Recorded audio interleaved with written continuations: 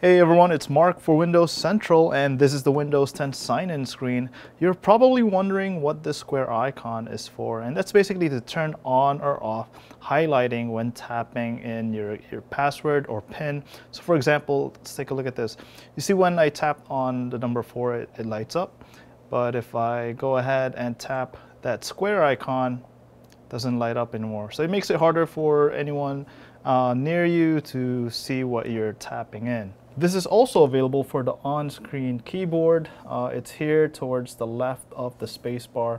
So you could see if whenever I tap on the letters, it doesn't light up.